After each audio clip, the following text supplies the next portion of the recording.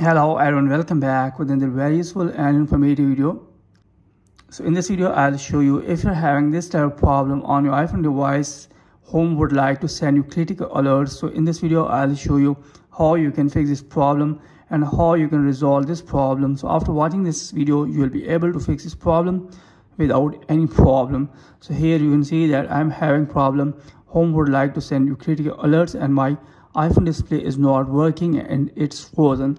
So how you can fix this problem? So first of all, here you will have to force restart your iPhone device by tapping on the volume up button, then volume down, then press the power button until Apple logo appears.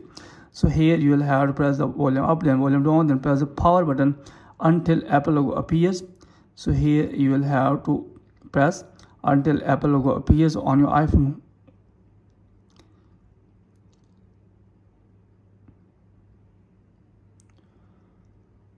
So after that, here you will have to release your thumb.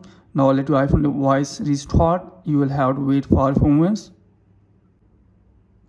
So after that, here you will have to unlock your iPhone device.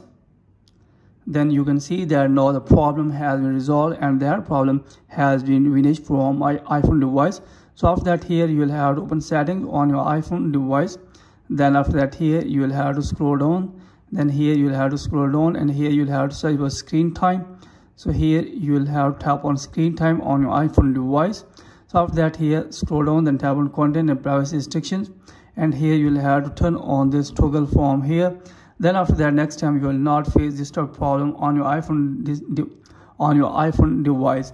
So that's it from this video. Hope you like this video. If you like this video, then please subscribe my channel and also press the bell icon so that you can get my all upcoming videos. Thanks for watching this video.